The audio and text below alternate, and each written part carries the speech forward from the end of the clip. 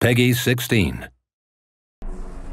In an age of lawlessness and despair, the empire of man lay in ruins, torn asunder by civil war, and racked by famine and plague. And so it was, in the year 2301, that a Kurgan warlord named Asbar Kul united the savage tribes of the Chaos Wastes and made war upon the realms of men. The invaders entered the distant northern kingdom of Kislev and sacked its largest city, Prague.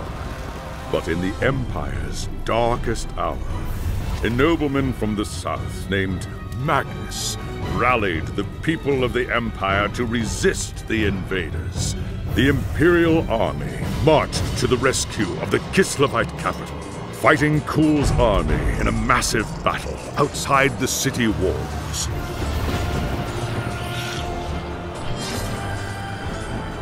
Joined by mighty heroes from all across the land, Magnus defeated Kul in single combat, and the Chaos Horde was scattered to the winds.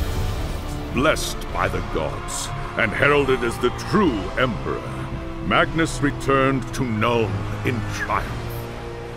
But even as the old world celebrated Magnus's victory, the dark gods were planning their revenge.